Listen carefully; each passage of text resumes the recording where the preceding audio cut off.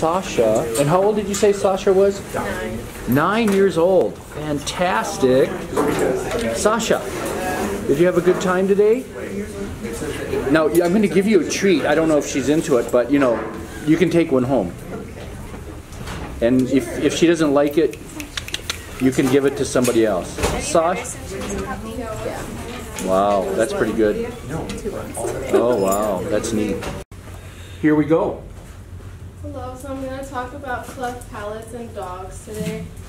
She did not have one, but most of the stuff that she has had, you guys have already talked about. So her cousin, with my aunt's French Bulldog, had a cleft palate, so I just decided to talk about that. So what is it? So there's a cleft palate and a cleft lip. Cleft palate, as you can see here, would be in the hard palate or in the soft palate, and then cleft lip would be more visible, and it's actually on the exterior lip. So cleft just means divided into two, and then this is a birth defect, so it'll happen like in utero while they're developing. It can like vary. You can have both cleft palate and cleft lip. You can have just cleft in the soft palate or in the hard palate. So it kind of like depends on the severity of it. And then, so it's an opening that goes into the nasal cavity. So then they would have problems breathing and also like eating or drinking any sort of thing. So cleft lip, as you can see in this picture, would be on the lip, and then it can go up to like into the nose. And so it can be in the middle on either side. It's usually like once they're born, it's usually the first thing you'll notice. It's harder to detect a cleft palate because you can't, unless you're opening the puppy's mouth, you won't tell until a little bit after, which we'll talk about. So this one doesn't necessarily require surgery, but people for like looks will do it. But dogs can live like this just fine. And also cleft lip is more common than cleft palate. And so how to tell, here's just more pictures I found of cleft lips. So you can tell here, this one has it on like both sides, and here just on one side. It kind of just depends. So like I said, you'll detect this right as like the litter is born. You can see it. It's a little harder in puppies because they're so small, and it'll get kind of, as they grow, it'll be more noticeable, but you'll tell as soon as they're born. And then detection of the cleft lip. So this is kind of, the palate, sorry. My aunt's dog, who like inspired the presentation, his looks just like this. And then if you look at that, that's actually a piece of food that like gets stuck in there. So symptoms that'll help you detect this are, so they'll have a runny nose, they'll cough a lot, and then aspiration pneumonia is a really big issue with this because any sort of water or even the milk, they can't really grab onto their moms correctly because it doesn't create a suction. So then they can't drink milk properly, and that's another way they'll detect it is because they just don't grow. It's like the runts. They'll be really, really small, and they won't get as much milk, and so they're not growing properly. And this also leads to weight loss. If they're not eating enough, they're not going to gain weight, they're not going to grow well. So here you can see this one, because I like this picture. It's just an opening into the nasal cavity, so any like water is going to go into the lungs. And then this is also a problem if you get them surgery. I'll talk about it a little later, but you can get surgery or you can leave it. My aunt decided to leave it on her dog. It was more of like, she breeds dogs, and this guy who breeds French Bulldogs said, if you can let it live, it's yours.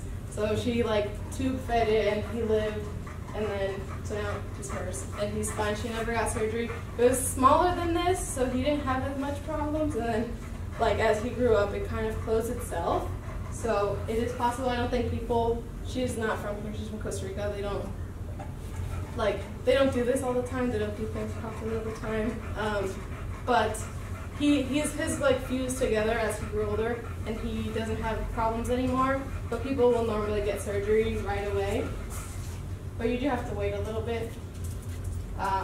So why it happens, so during the pregnancy, a lot of this is genetics, but they also think that during the pregnancy, the mom is going to get into some sort of poison, or it could also be if she's being treated for chemo.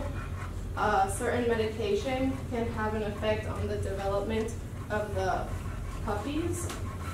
And so dogs that are likely to have it are Cleft Palate, so bulldogs, French bulldogs, Shih Tzus, since they're also short-faced dogs, beagles, Dachshunds, and then Siamese cats. So cats can also have it. People also have it. So genetics is the main cause, but then there's also, I found that cortisone injections, and then if she gets any virus while she's pregnant or disease, this can have a big impact on if the puppies will be born with this. The litter that my aunt got, they were all born with it, so it can be one. It's also a bulldog, so the dog could have a lot of puppies, but they did all have it. And then, oh, this is him. His name's Thor. Okay. So he's the one that has it. Yeah, he's like 4 now, so he's good. Now, before you go on, yeah, I know there's could be a genetic cause, but I'm looking at the environmental factors in utero. Does anybody know the name, the general name given to agents that mess up embryonic development? It's like a group of, I don't want to say chemicals, because it almost can be anything that affects embryonic development, and it's not genetic, it's some factor. Teratogens? Teratogens. Now help me spell that. T-E-R-T. I think it's T-E-R-A-T-O-gens. Ratogens, that's how I remember it. Teratogens, sorry. T-E and then ratogens, teratogens.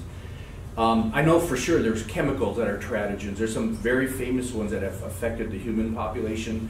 I think years ago, I can't remember the name of the compound, but they're in human medicine, women that were had severe morning sickness, they prescribed, and it's on the tip of my tongue, but some chemical, some drug, and unbeknownst to them, thalidomide, thank you. It was right there. Yeah, popped up. Thalidomide, yeah, thalidomide. It was very famous. It was really messing up the babies that were developing.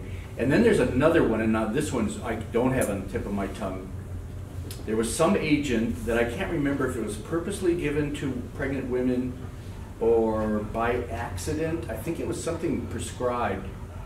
But not only, it was really weird. It affected the female fetuses, but then I also think it affected the female fetuses of the original fetuses. Now that's amazing. Like, okay, so you have a baby girl developing in the uterus, and this chemical, and I'll maybe tell you later sometime another day, it affected the female's development, but then it also carried on if that female fetus had fetuses later. I mean, wow. Talk about long-term effects. Back to you, kiddo. Also, I forgot to mention, so I did find that sometimes deficiencies in some nutrients can help prevent it. So if you don't have any vitamin A imbalances, it could they've kind of seen that it could affect it or not. Right, and so now I get, since you brought that up, this also works in the human population, right? I mean, this would be almost like the same list. And the thing is, that's why when women are pregnant, it's so important to get that prenatal care. I think they have prenatal vitamins, and they check on a lot of things, because I mean, there's things developing that if they're short of some nutrient or something, then it affects that baby's life, the whole life. So in humans, I tried to find some stats about animals, but it was hard. So I thought, another smoking, drugs, alcohol during pregnancy can affect if your baby has cleft lip or cleft palate. Males get it more than females, and then obesity is linked to cleft palate. So it must be obesity of the mother then? Yeah. Okay. And then, so in animals, it'd be hard to detect a cleft lip through ultrasound. I mean, it'd be you could possibly do it, but cleft palate definitely not. But in people at 13 weeks, you can start detecting it if it's there or not. And then puppies could die, normally will die of starvation, especially if it's like breeders that don't have time to take care of these puppies and just will kind of let life take its course unless somebody wants to try and keep them alive. And then there's a short video of something that dogs will do, like and then my aunt's dog does this too. When he drinks water, they drink it, they'll like lift their head up so they can swallow it. So so it's harder for them still. But so they've learned to adapt to yeah, that. so they will adapt like that and drink water that way.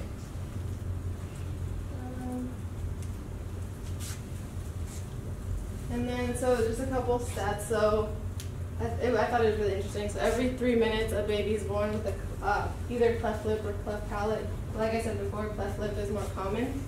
And then in total, 8,088 babies are born with either of them a year.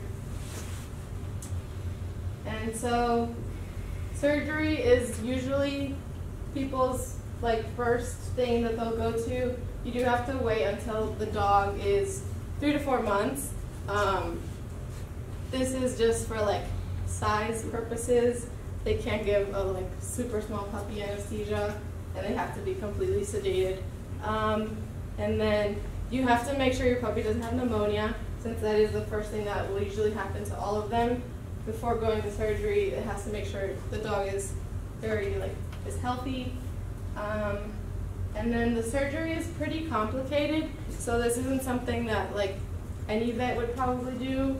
And there's a video of it on a cat. It's a little weird. And the music's weird. So they'll like cut around, like cut into the palate. The cat's like upside down. So dorsal recumbency. yeah. And see, sometimes when you're a surgeon, you like to have music playing. You do. It relaxes you. So you can see the hole. It's a bad video. The hole's right there, and they're cutting like the sides of it so that later they can suture it, and there's more like flexibility. So maybe they cut off some soft tissue, so when they do the suture, it's onto something that will hold. Yeah, and there you then go. he ends up suturing this part, which was where the hole was, but he leaves the gashes that he made open. So, that's that. Very interesting. Yeah. And there's your sources. Okay, comments, questions, experiences with this, observing surgery done like this. Somebody surely can make some comment, huh? Don't be bashful. People are bashful today? No, not really. Anybody have any experience with this? I have a feeling, you know, the statistics you gave, like for the human population, I have a feeling that's like probably just the United States, right? I looked up one for the U.S. and said more like 2,000. Oh, okay. So maybe that that was including worldwide. I know. Yeah. Okay.